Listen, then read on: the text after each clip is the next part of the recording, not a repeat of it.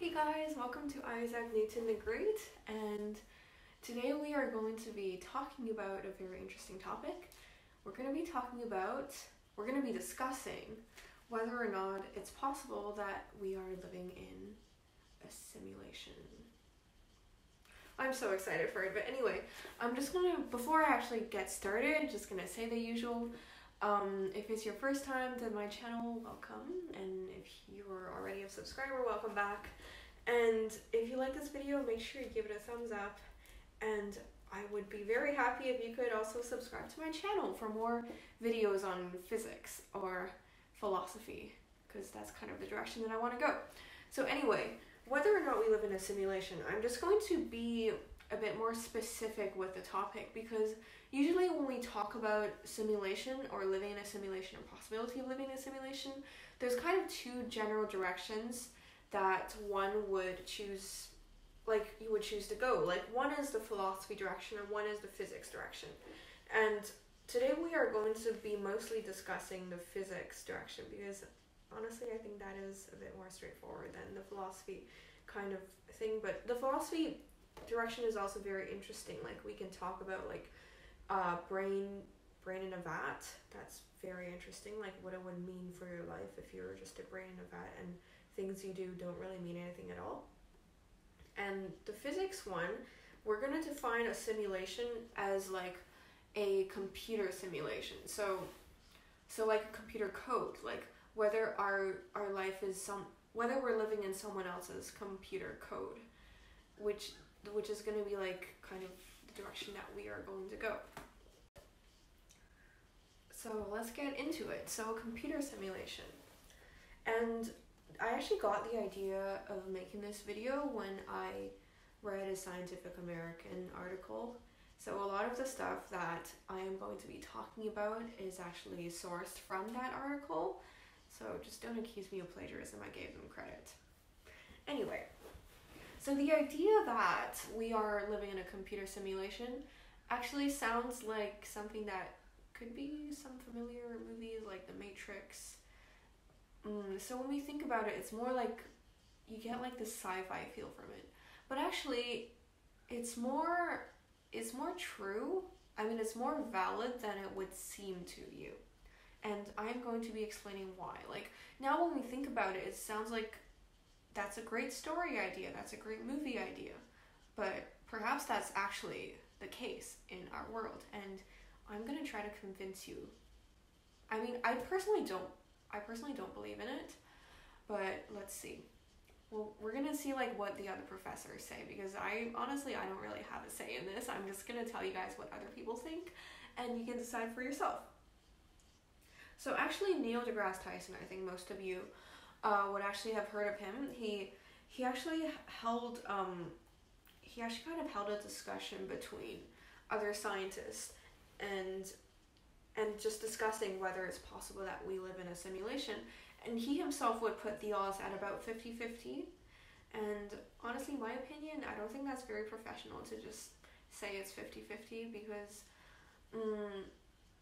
that just sounds very strange with no proof to back it up and just giving a probability like that.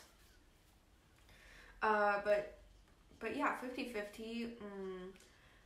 I'm gonna justify why he would say this, and I will justify this using words of other scientists as well. So actually, some other physicists would actually put it way more than 50-50. Some people are even close to certain that we are living in a simulation. So let's just put Neil deGrasse Tyson aside and look at some other scientists. So there's Neil Bostrom from Oxford University. I actually made lots of notes to prepare for this video.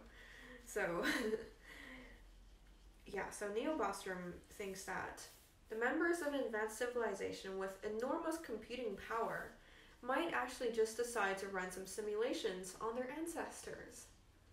So if they have that much computing power, so what Professor Bostrom is saying is that we could just be one of the simulations of their ancestors, and he actually thinks that it's more possible that we are part of the simulation than the actual the actual advanced creatures themselves who is going to grow into the future and be able to have that much computing power to run the simulations. Because let's say, I don't know if I made myself clear, but let's say that they are able to do this kind of computation and they have the computation power, they have like the data power and everything.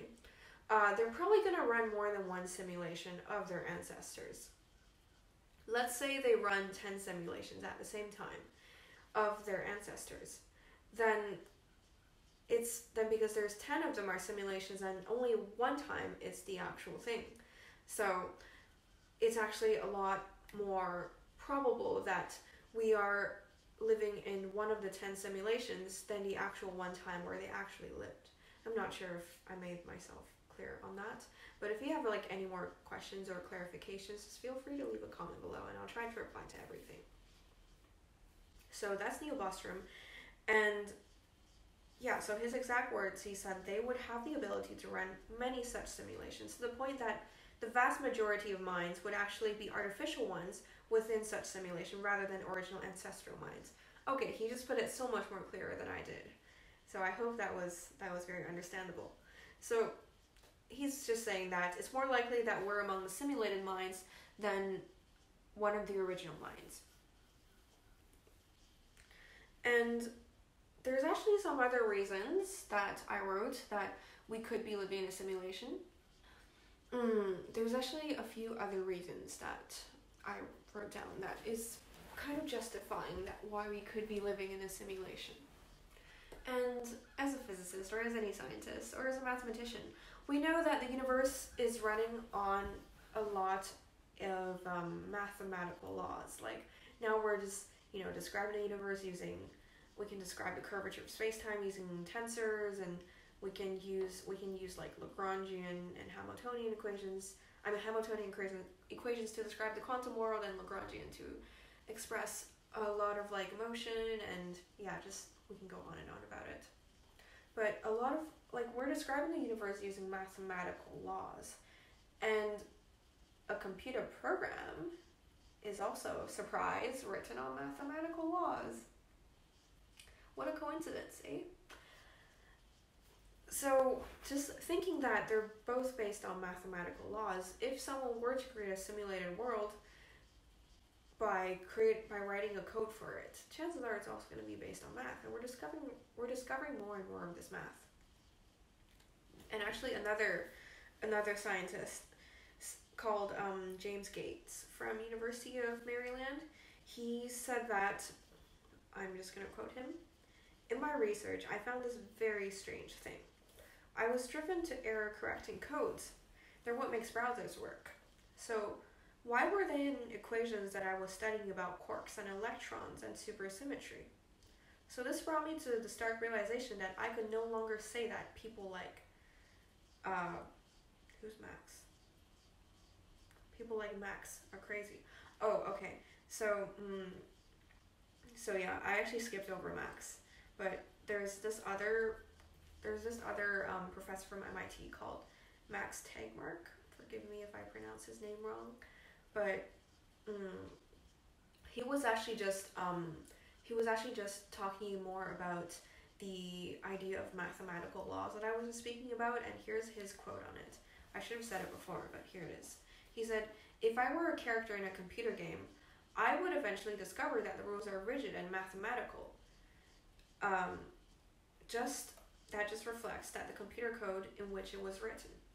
So let's say that you are this Mario, and you're like going to say Princess Peach, and then eventually you're going to discover that, interesting, I can go in a straight line, I can jump. There are rules, and my jumps are described by this equation that describes like a parabolic jump kind of thing. So you're going to discover rules like this. So this is what Max Tegmark was saying. He's saying that if he was like a character in a computer game and he has like a rational mind, he would probably eventually write math equations to describe the simulated world that he lives in. Oh no, there's a wasp in my room. How did that even get inside? I'm so scared. Sorry. So there's actually also other physicists who are much more skeptical than people like Nick or Max or James, our dudes. So Lisa Randall from Harvard University said, quote, "I don't know why this higher species would want to simulate us." So she thinks that the possibility that we are in a simulated world is effectively zero. Which kind of hurts, because, I mean, if I were a higher species, I'd want to simulate me and all of us. I think it would be really fun just to watch. It's like watching like a reality show, except for everything's actually real. But yeah, I guess not all physicists agree that we are living in a simulated world. Yeah, so there's actually also some kind of like experimental, I wouldn't quite call it evidence, but I wrote experimental evidence here, but it's more like things that could, like arguments that could kind of convince you that we might just be in a simulated world. It's kind of like that. So because maybe some of you are programmers, we know that sometimes we do like to cut corners when writing our codes. We like to make it as simple as possible so that it's easy to fix, it's easy to look for the bugs in the code. So also, like, we want to make it easy so that the simulation can run faster and easier. So there's many reasons that we want to cut corners, and there's this other professor from MIT called Zoraid Devaldi. Probably did pronounce that wrong. So he said that if there's an underlying simulation of the universe that has the problem of a finite computational resources, just as we do, then the laws of physics have to put on a finite set of points in a finite volume.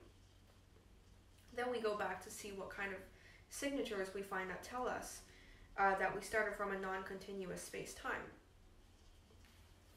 So in order to really further prove that we are in a simulation, because chances are, I mean, from our, like, no matter if it's energy conservation or information conservation laws, if we were to run a simulation, it's definitely going to be ran on a finite set of points. So space-time would not be continuous, but it would be discrete. But how do we really prove that it's discrete, right? It's not going to be a very easy thing. Like, I can't, like, no experiment's going to come up in my mind about how to prove that we're actually living in a discrete space-time. Maybe you can, like, prove it by observing cosmic rays, but I don't know, it's just an idea, but probably not going to happen very soon. And plus, actually, it's almost impossible to prove that we are not in a simulation. Actually, both, well, it's okay, actually this other physicist from NYU puts it clear. He just said you're not going to get proof that we're not in a simulation, because guess what? Any evidence we get could be simulated. Interesting. So perhaps, like, maybe at some point in the history, scientists were actually getting close to proving that we are living in a simulation. But then the higher species who created us just saw that, and they were like, nope, I'm going to stop you right there. And then just programs the brain of that human being, and he's going to be like, okay, we're not in a simulation. We are original. We are created by God. We are happy. So maybe that's what happened. Okay, but now let's just make the assumption that we are living in a simulation. So what happens now if we're living in a simulation? Does that necessarily change anything? Like, let's say right now, let's say that we did get conclusive proof that we are living in a simulation. Maybe your physics professor just told you that we are definitely living in a simulation. How is that going to change your life? You have this party to go to on Friday night. Are you going to be like, oh, we're living in a simulation, I'm so sad, I'm going to go home and cry? No, you're not going to do that. Nothing's going to change. Your life is still going to be the same. You're still going to live like maybe like 80, 70, 80, 90 years, depending on what kind of country or medical healthcare system you have. You're still going to live the same life, and nothing really is going to change. And people who believe in God are still going to believe in God, and people... Well, actually, the idea of God, that's actually something that's very interesting that we can talk about. So, who said this? Gates, which is, I think, the professor from University of Maryland. He said something about simulation and God. He said, if the simulation hypothesis is valid, then we open the door to eternal life and resurrection and things that formerly have been discussed in the realm of religion. And the reason is quite simple. If we're programs in a computer, then as long as it's not damaged, I can always rerun the program. So now this almost kind of brings us to like a cycle where you just live your life over and over again in this program, as long as nothing is wrong with it. So we're just like Mario, like, you know, you say Princess Peach, you can play again. And that's your resurrection. Or if you die, you have a second life. Or computer games these days, if you watch an ad, you can just live your life again. So that kind of like resurrection stuff that is discovered in the realm of religion, it could just be, if it's a code, then it's a lot simpler. And how about God? Like, let's think about God. So then, who would be our God? Could it be possible that let's go to the first hypothesis that we had, that we are just like the ancestors of some higher species. So who is God? Are they God for creating the simulation of us, even though they are just like us, but in the future and have the computing power? Or perhaps like we're just like on the computer of like some future teenager in his parents' garage and just running simulations of us. Does that make him our God? Just like when we play a Mario game and we control Mario and when he jumps and when he does everything. So we're kind of like the God that created Mario. So this is just like something that you can think about. So what does that do to our religion if we are in a simulation? So I think we can say that we are the gods of our own computer creations. So yeah, so that's pretty much all I'm going to say about God. I think, let's see what... Oh, okay. So this is actually very interesting. Another idea that I did jot down. I think this was also mentioned in a Scientific American article. But how about this? What if there is a bug in the program and the whole thing crashes all of a sudden and our world just stops? What happens then? So that's just something to think about. And I would like to hear your thoughts in the comment section below. But before I end this video, I would actually like to bring up something interesting. I want to bring up, this is going to be like a bit like borderline philosophy, but we talked about all these physical laws and from the physics perspective that we are living in a simulation. But how about, now let's think about consciousness. Like right now, there's just, you know, that classic quote, I think therefore I am. Right now I am thinking and I am speaking. And I am conscious because I know what it's like to be me. Of course, I can't prove to you that I'm conscious, but you know that you're conscious. That's enough to know that there is consciousness in the universe. How do you simulate consciousness? Because I would say that something like Mario probably does not have consciousness. Like Mario probably doesn't know what it's like to be Mario. But you and I hope, we do have consciousness. We know what it's like to be us. We know what it's like to make all of our decisions. Or, I don't know if you don't believe in free will, but anyway, I think we can all agree on consciousness, that there is an identity to each person. There is what it's like to be me and what it's like to be you.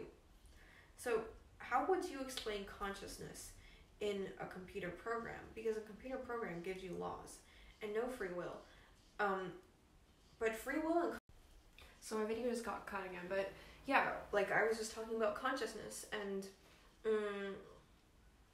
yeah, so how do you explain consciousness if we are living in a simulation?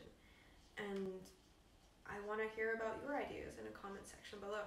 So anyway, thanks for watching this video, and I hope you maybe learned something or maybe like makes you think a little bit, because personally for me, I always need something to grind my brain on. Like if I'm like walking to school, walking to the bus stop, I need to be thinking about something or I get really bored. So I hope this gave you some new ideas to think about in your next few hours, and I would really like to hear your thoughts. Like honestly, I really mean it. So that's all to my video, and I'll see you next time.